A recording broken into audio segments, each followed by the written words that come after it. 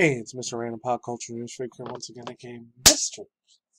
MannyWolverine. You guys are rest intros and outros for the channel. Follow me in AOL symbols and, of course, hashtag symbols and links to description box all down below if you want to follow any of that stuff. Anyways, I swear I'm not getting sick.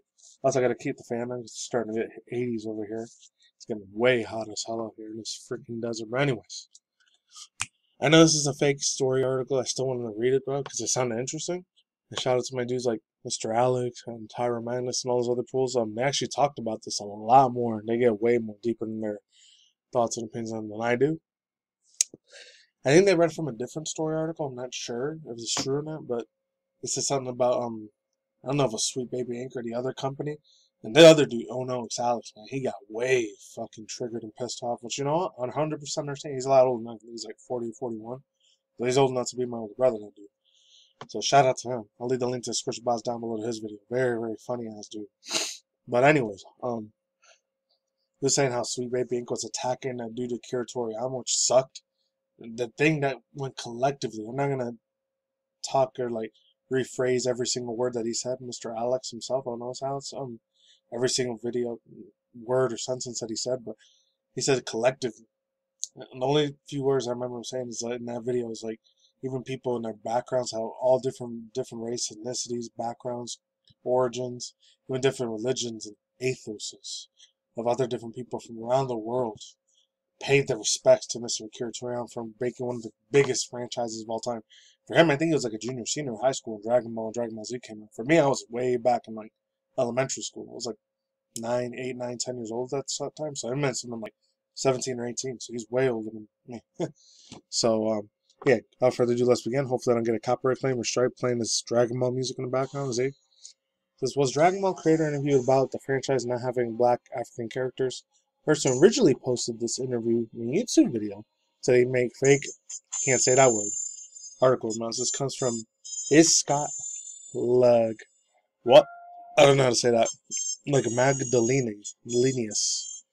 So I'm not going to leave the link down below. I'll read the link to this other one, though, from early game. They said there was going to be like a canceled version of like what they did with the Lion King and Dumbo. They were going to do a live-action version of Bambi.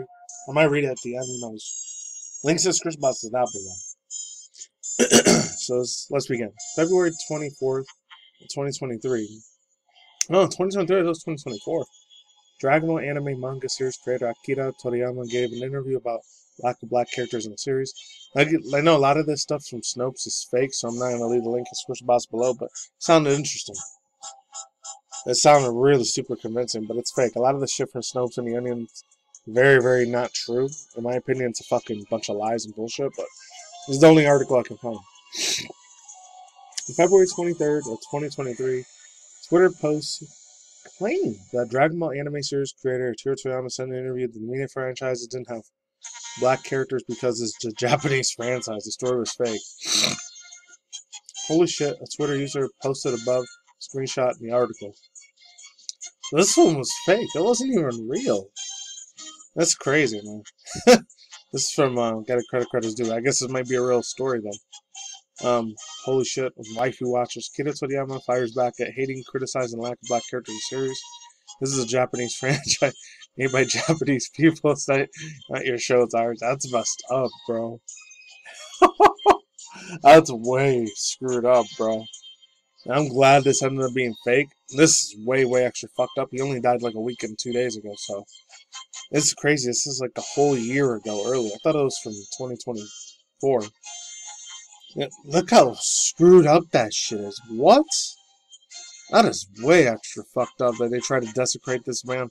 They're trying to piss on this man's grave, this wonderful, great man. Even though I didn't know him IRL, but man, that is so fucked up what they would do, man. Trying to hurt my childhood like that? That's so screwed up, bro, honestly. It's a load of bullshit to the max. Wow. It's unfucking believable what some people do for clout and power and fucking 15 minutes of fame. I hope they burn in hell, my opinion. Let's move on.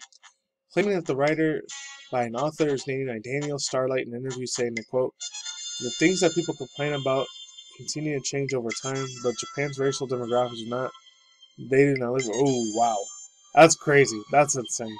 Thank God this shit was fake. They're trying to put words in his mouth. That's sad. That's real, real sad. So I had to take a real quick call there, so I had to pause the video real quick, but let's truly continue forward.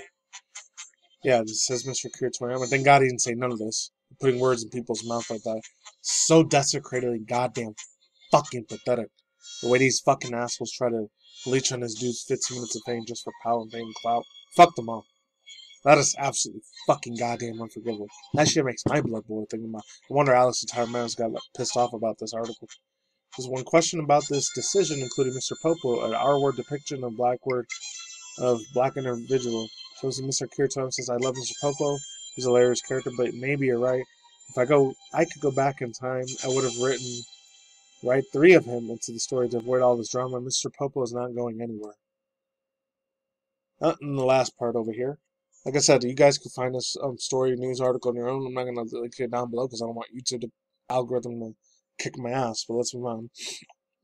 On March 1st, the person who made the screenshot and posted a YouTube video to his Twitter account saying that it was fake, quote, I managed to make the most viral anime-related article that has been seen on Twitter and the rest of the internet in a hot minute, he says in the video. This fake and R-word, say bigoted article that I made a Photoshop has been seen at least 10 or 20 million people. Dang.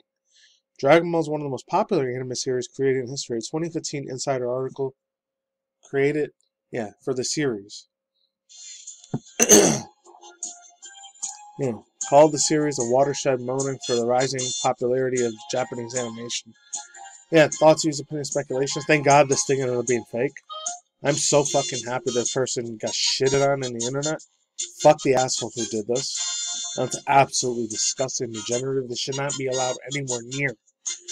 Like, absolutely making this dude's freaking work like it was nothing. No, this dude, he contributed the hell out of freaking society, man. One of the most best music for anime. Even though this is the 90s, early 2000s version, this shit was still really, really fucking good. I loved it, man. It was a passion. If any of you guys didn't grow up with the PS1, PS2, PS3 stuff, or Nintendo N64, GameCube, the Wii stuff, with Dragon Ball Super and Dragon Ball Z, or no, Dragon Ball Z and Dragon Ball GT, even the one that was most censored a lot, the Kamehameha one, I think it was Dragon Ball Kamehameha or Dragon Ball Z Kakarot. Even that shit was funny. They did a way better job in English dub, except Sean Chenman wasn't in it. I know a couple of years ago he got a bunch of, because he got like accused of, hopefully God forbid if he didn't get accused of dating minors or underage girls. That would really suck if we did that shit, man. That'd be a really, really huge fucking sin if we did that. But this man, he left a legacy imprinted on the world that would never, ever be fucking forgotten. I mean, I'm going to always carry the man's memories for the rest of my life, even after I pass away on this earth. Hope to God I still have those beautiful, attain those memories. The nostalgia, the awesomeness. I remember having a Vegeta and Goku, even though they were bootleg, I had bootleg versions of Goku and Vegeta's like statue figurines that I got from like Tijuana, Mexico, when I went to go visit my mom's side of the family because none of them lived in the United States except from like my mom. I think they live in Oklahoma though. I think they were in Cali, I don't know. Anyways, let's get on to the second article. That's so fucked up that they did that to him. Hopefully he's in a better place. But I'll see you in a second. So I'm not going to read this whole entire article, I'll read half of it. But this one was pretty interesting to me. I'll leave the link down below. Even though I'm not a hardcore Disney fan, I've been a Disney fan since 2010-11 after I found out the true evil shit that they have down below, especially with the FBI and the CIA and MK Ultra and all that other shit, and the New World Order, Freemason crap. I got bored of Disney a long ass time ago. Even if I had children, I still wouldn't let them watch it. I don't care. It makes me like a tinfoil of tears, but I don't give a shit. They have a lot of deep, dark, sinister shit in their past. So this is not looking good for Disney's live-action Bambi movie after key creator leaves the project. This comes from Maria Lee Hoffman. It's announced that they've forgotten. I didn't want this.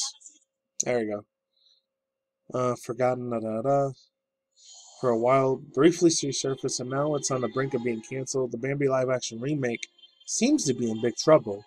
Hopefully they don't, because if they do, I feel bad for them. It's a fake CGI AI version. Looks funny. The ultimate Disney classic is shaped to be multiple generations and traumatize countless amounts of kids with a very specific scene. You know what I mean? Bambi's first appearance as an animated film in 1942 will soon expect to be getting a revival as a live-action movie. Yes, our excitement is limited. Now, however, it's questionable whether the movie will come to fruition at all.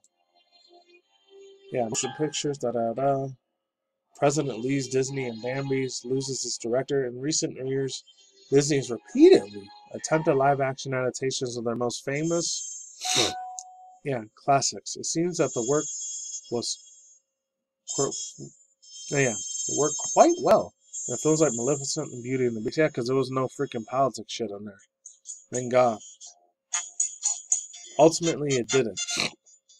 Especially the movie that stripped its beloved animated animal character and the charm out of the opting out the hyper-realistic portrayal did not sit well. I'm looking at you, Simba and Numba. That's all views and opinions on that. It's unfortunate the way that shit happened. It just is what it was.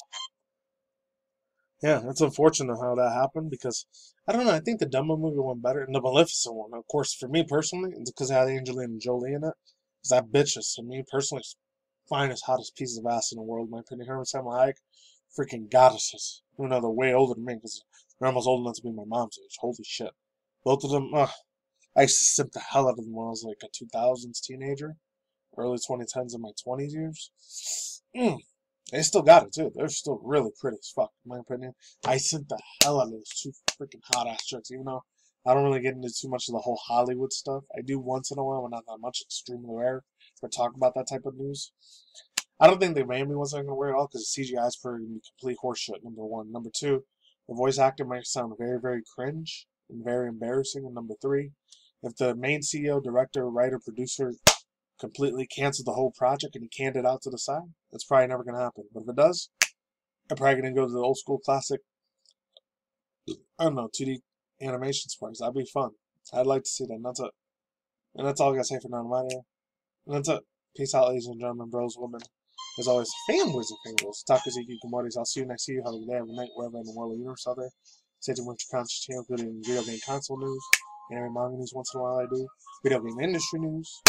As always, celebrity gossip news, Hollywood industry news, and of course, must news, reaction review segments, and strict, stern commentary reaction videos as well. Take it easy, press on the crowd. Let's see my super take it easy. I'm going to mount.